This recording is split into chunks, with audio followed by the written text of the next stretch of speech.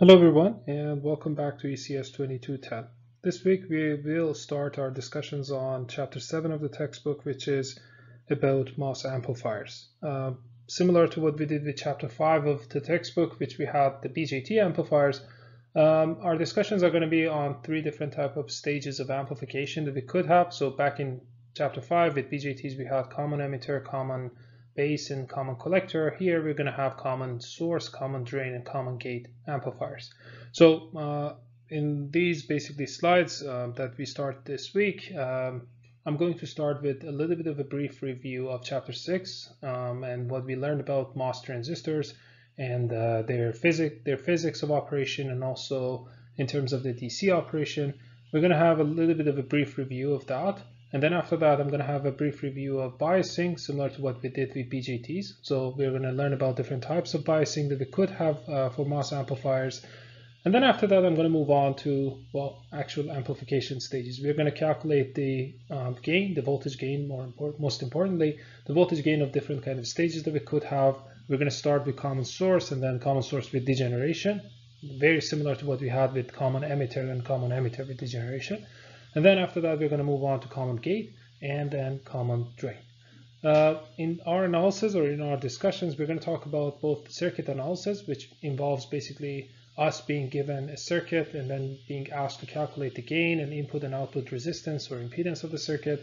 And also we're going to talk about design questions where the spec is given to us, meaning that like basically the question is telling us what kind of an input impedance, what kind of an output impedance, and what kind of a gain are we expected to have from this amplifier, and we are asked to actually design the amplifier ourselves. And by designing, I mean finding out what values of resistors do we need actually to be connected to the transistor, how many stages do we need, like basically what should be the W and L of each transistor that we use in the circuit, and so on and so forth.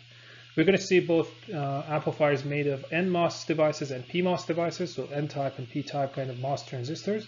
And also we're going to see in the end a couple of examples on multi-stage amplifiers. So like basically we connect a couple of these stages together to see like basically how do they actually work together, so that like we can have two stages of amplification cascaded to each other, or like three stages and so forth.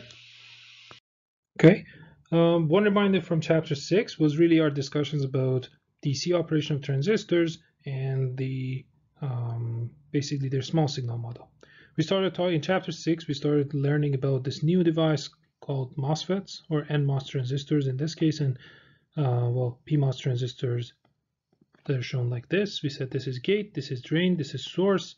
If VGS is actually the voltage difference between gate and source is smaller than something called threshold voltage that we discussed about it, and we introduced it when we were talking about the physics of transistors, we said that the transistor will be off. If VGS is greater than VTH, then my transistor is on. Then I have to decide if this is in saturation or triode. So if V drain source was greater than VGS minus V threshold, which we called it the overdrive voltage, then we call this transistor to be in saturation. And if VDS was smaller than VGS minus V threshold, the overdrive voltage, we said this is in triode. And then if this, like we had some special case that if VDS was actually a lot smaller than VGS minus VTH, we said that this is in deep triode. And we're not going to talk about that in this chapter. Okay. And the other thing we said that is that we want our transistor to be in saturation if we want to use it as an amplifier. We looked at the current relationship, the ID, the expression for ID for all of these different kind of situations. For off, it's just basically ID is equal to 0. And then we saw the expression for saturation, triode, and deep triode. So this is the case if the ID is in saturation, right? So this is the DC, basically analysis of the transistor, or DC operation of transistor, that we can see that this ID is equal to, really, if I want to write it in a simpler format, it's basically K divided by 2 times VGS minus VTH squared. I'm writing in this format so that you know that I'm trying to emphasize the importance of the fact that this ID is actually when I'm in saturation, it actually has a quadratic relationship with gate source, the difference between gate source and threshold voltage, and then a linear relationship with the rest of device parameters, and the fact that it's not really dependent on on the drain source voltage. That's what makes it a really nice voltage controlled current source.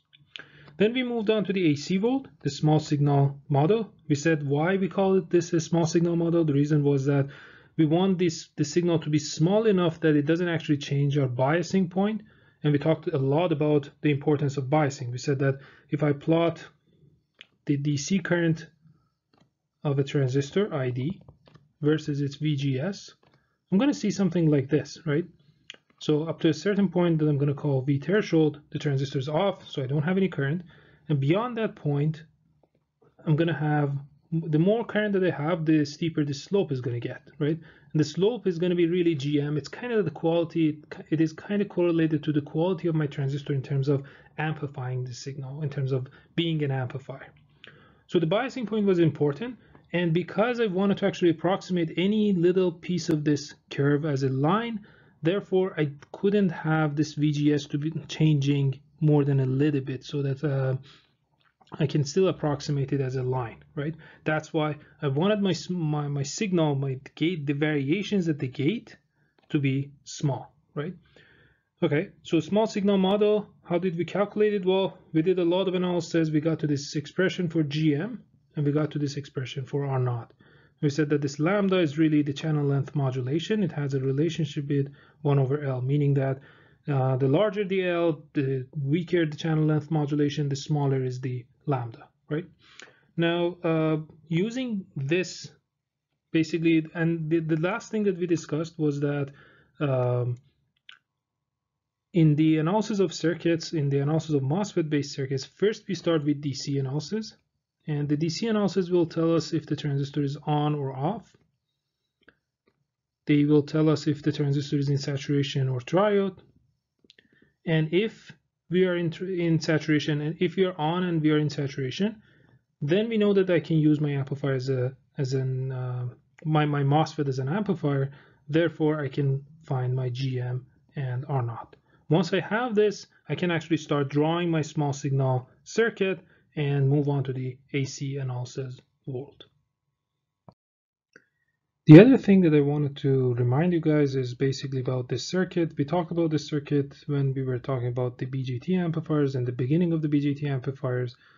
And we said that for an amplifier, if you want an amplifier, having a voltage controlled current source is actually quite useful. So in this case, you can see that if I have this V1 and I have a voltage controlled current source, I1 is equal to KV1, then I can say that Vout is equal to RL times the current of RL, let's call it IL, right? And then this IL is basically negative KV1 times negative KV1, simply because this negative K, this current in the current source cannot go anywhere else other than the RL.